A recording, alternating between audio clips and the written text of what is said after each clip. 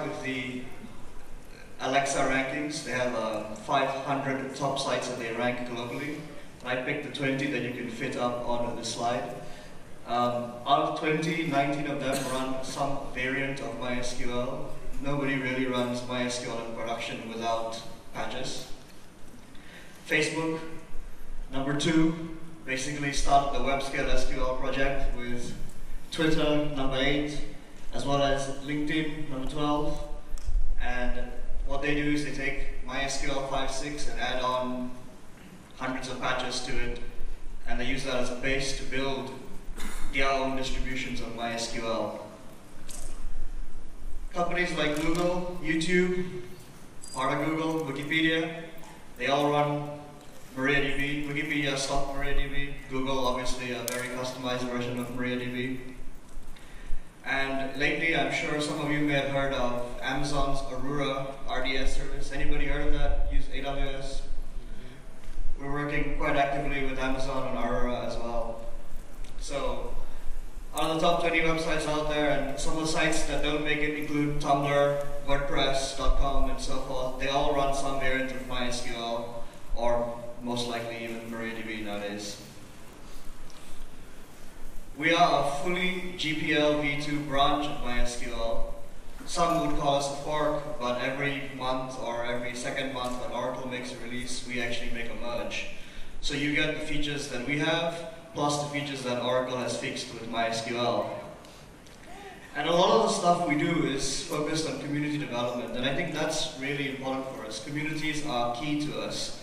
We are on Launchpad, we are on GitHub. It is as easy as branching the code base, forking it, and then saying you'd like a pull request submitted. And you don't even need to sign a contributor agreement today. We accept BSD licensed code. This is one of the main reasons why it's hard for WebScale SQL features to make it back up into upstream MySQL. It's because you have to sign a contributor agreement. A contributor agreement is something that many corporate lawyers don't like people signing. We obviously feature enhanced. We spent a long time working on MariaDB, and we're definitely application compatible. So today you basically run MySQL, you run MariaDB, literally is a drop-in replacement. Your application will know no different. And we are definitely feature complete. We actually celebrated our 5th birthday on February 1st. We've been around now for 5 years, shipping GA releases. In that time, we've had over 2 million downloads, and our average is about 200,000 downloads from the website a month. This is not counting the downloads you get from Linux distributions and BSDs and so forth. In that short span of time, we've made over 88 releases of software in the server, 61 GA releases, 7 RCs, 11 betas, 9 alphas. Just in the past week, we made 2 more GA releases. So we're pretty active for a very relatively small team compared to the engineering prowess that Oracle can hire for MySQL. We've made many servers.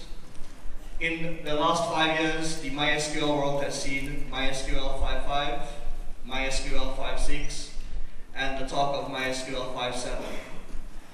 In the past 5 years, we've done 5.1, 5.2, 5.3, 5.5, 10.0, a couple of Galera releases, and we're on track to release 10.1 sometime this year. It's already in beta.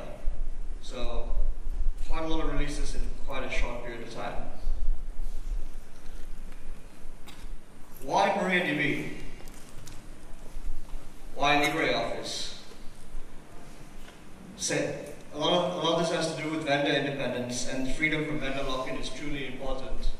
MySQL has a single owner, a single vendor. MariaDB has a foundation to ensure that this sort of thing never happens again. It also has a corporation backing it. So you can think of us very much like the Mozilla Corporation and Foundation to that extent. There will never be another fork of MariaDB thanks to the foundation, and it's relatively strong considering that there are many other people supporting MariaDB outside of the corporation. I would say that the ecosystem development for MySQL is that it's most vibrant now, all thanks to the owner of MySQL. Many people are working on branches and or forks. The community gets any feature you want, you think is useful, you can be getting it shipping in a major release. I mean, that's how we've gotten contributions for things like multi-source replication and so forth.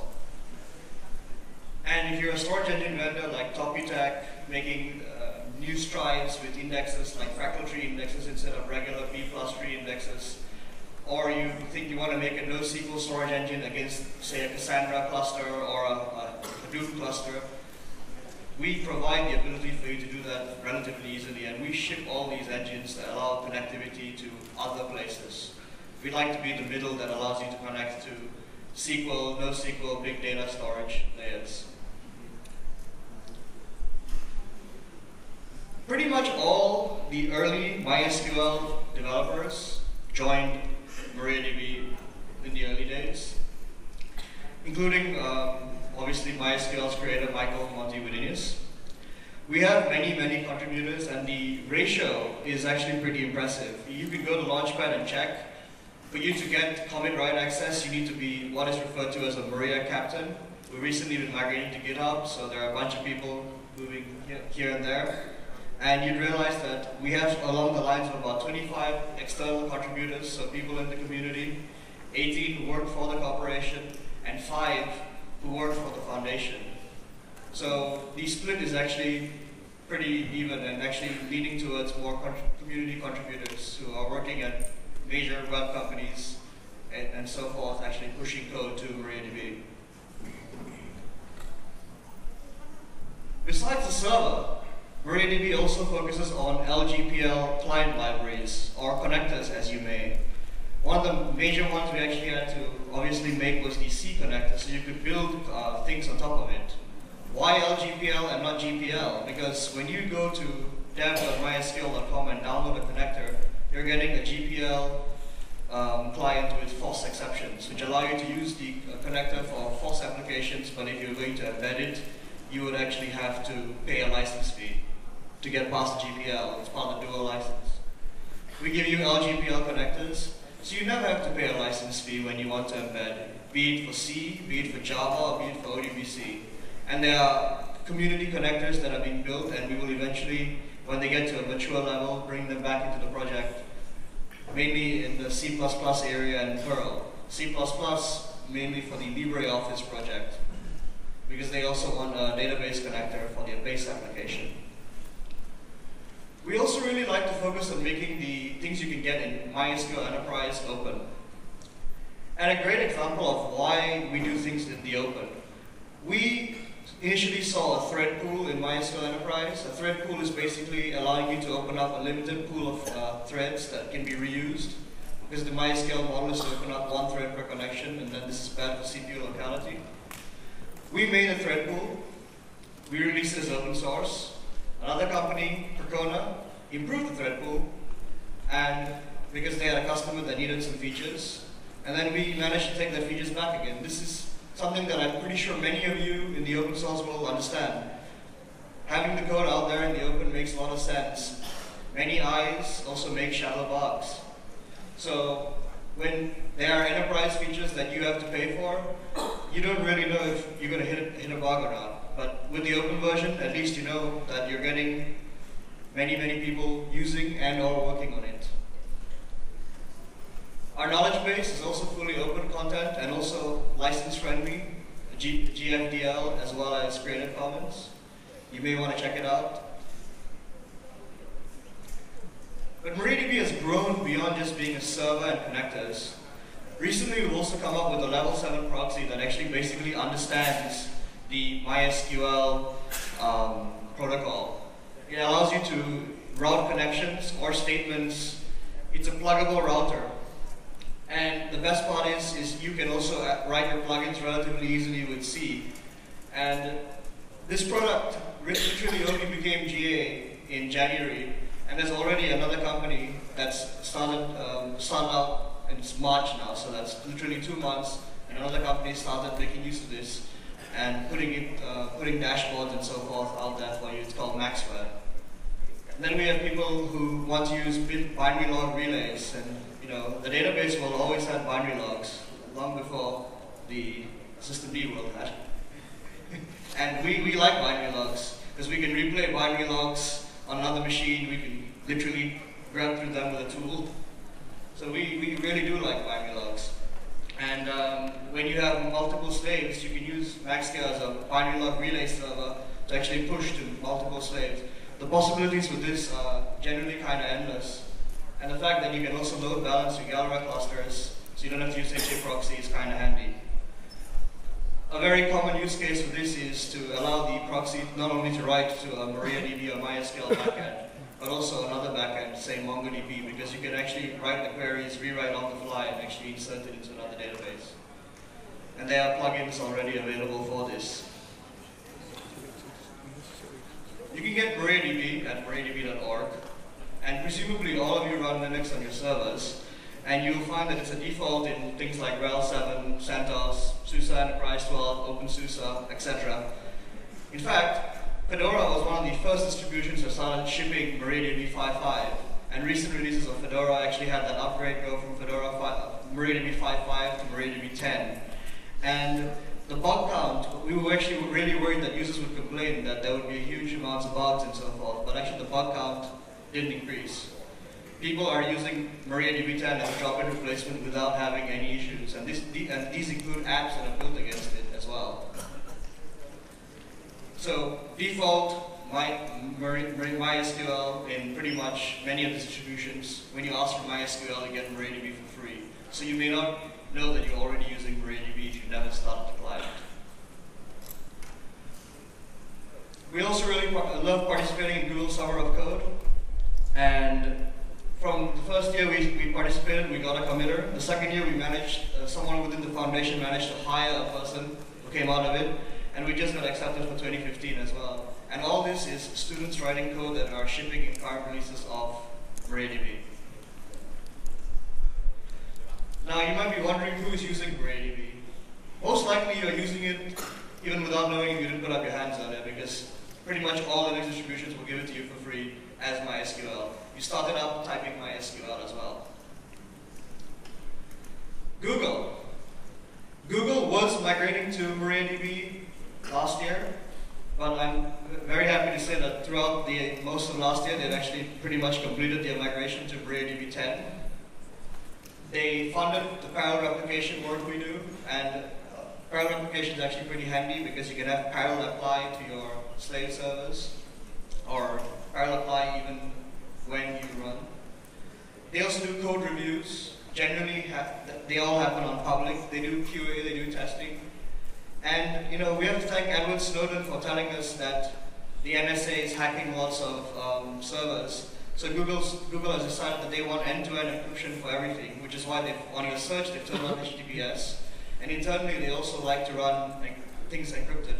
And they actually wrote a feature called tablespace encryption that allows you to encrypt your entire InnoDB tablespace. And then we obviously have to have a key management server externally. And they contributed this code for MariaDB 10.1. So not only are they consuming MariaDB, they're also extending MariaDB and making it better for you. And for the first time in the MySQL world, and MySQL will be 20 years old in May, we have actually got encryption for table spaces. This should be a huge, huge thing for enterprise use cases or anybody who cares about their privacy. And early testing suggests performance degradation of no more than 10% on regular hardware. Not even modern hardware, just regular hardware.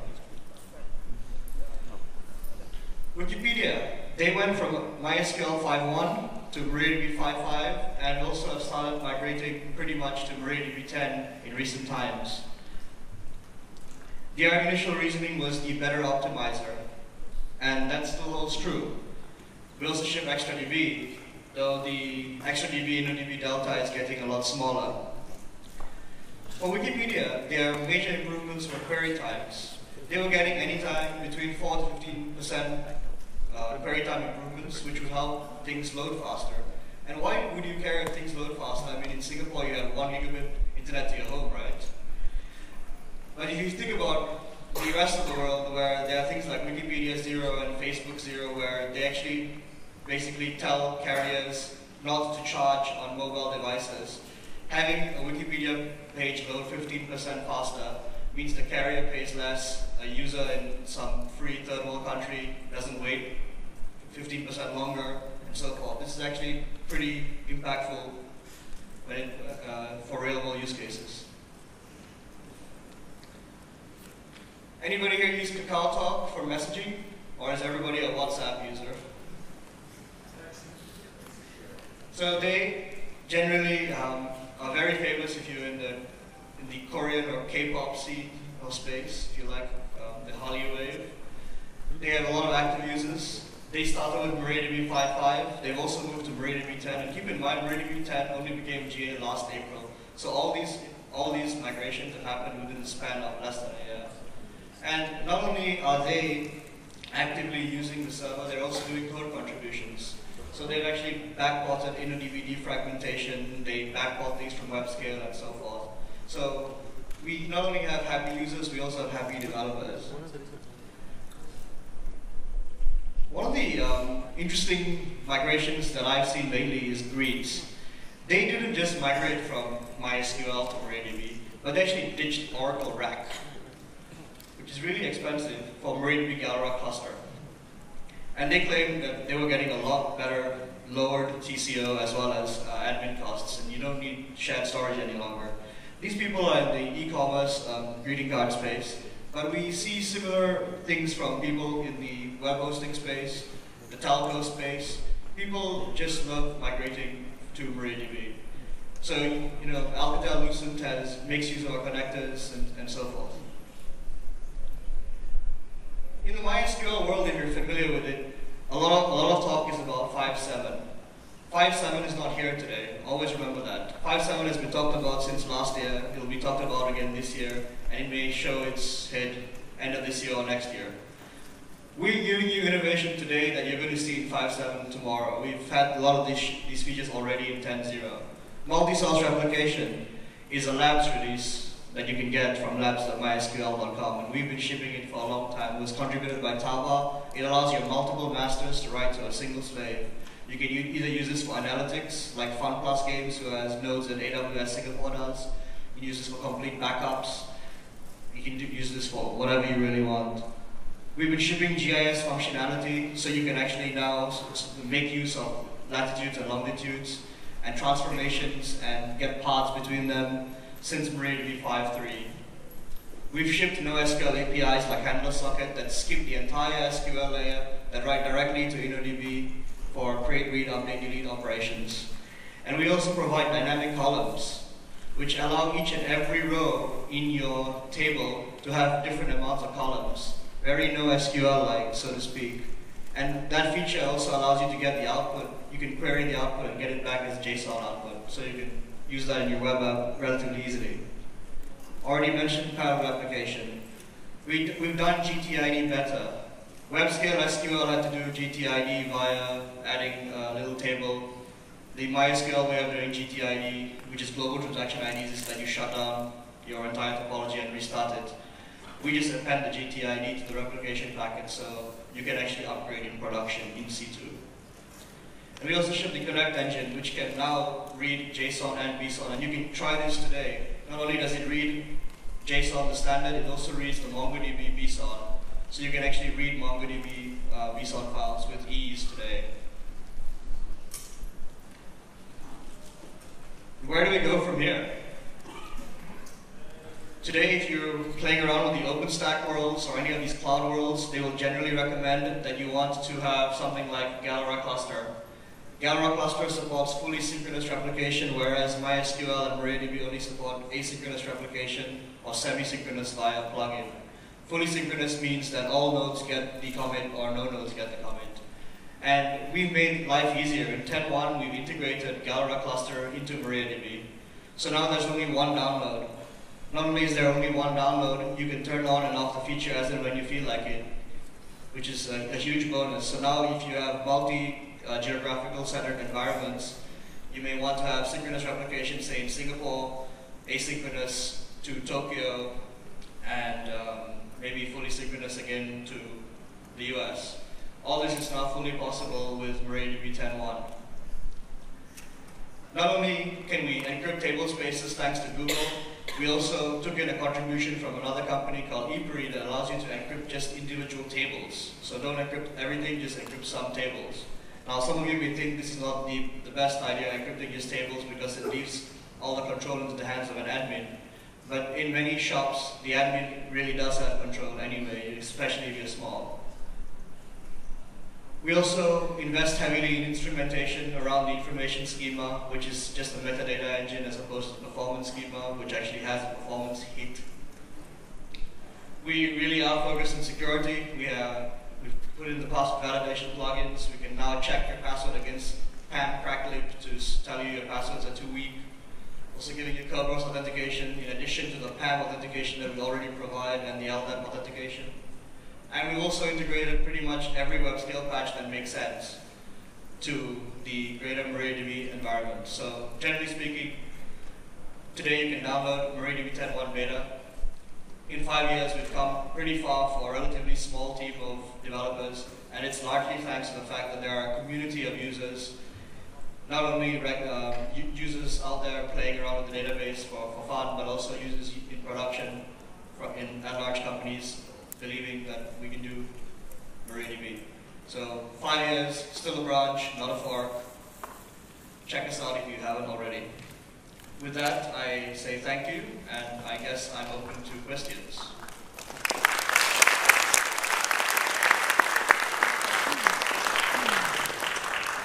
We're a little tight for time, so we have one focused question. So technically, could you give a quick comparison between MySQL Enterprise cluster and Galera cluster? So you want a quick, I need to clarify this quick difference between MariaDB Enterprise cluster and the Galera cluster. So MySQL Enterprise cluster or MySQL cluster carrier grade is something called NDB cluster, right? That's a technical name of the storage engine. That is a that is a different storage engine compared to InnoDB.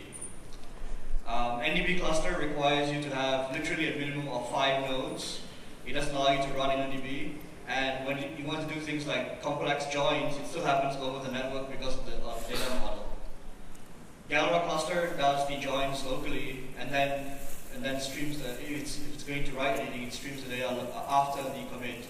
So NDB cluster is used in the telco space quite a bit, and pretty much only the telco space. Galera cluster can be used in the telco space and every other space. And the main claim to fame and benefit, I would say, is the fact that it actually runs InnoDB.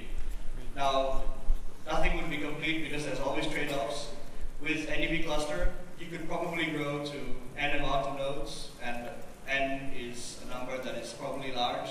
With Galera cluster, because of synchronous replication, if you keep on adding nodes, say you hit 15 nodes and above, things generally start to slow down because it has to do the writes on every node. The reads are good, but the writes will definitely slow down. That's when you start using things like MaxScale or HA proxy, because you'll send writes to just a few nodes and reads to all the other nodes, so you end up using load balancing. So that's a general quick comparison of both of them. I imagine there's much more, but yeah, now is not time. Thank you very much.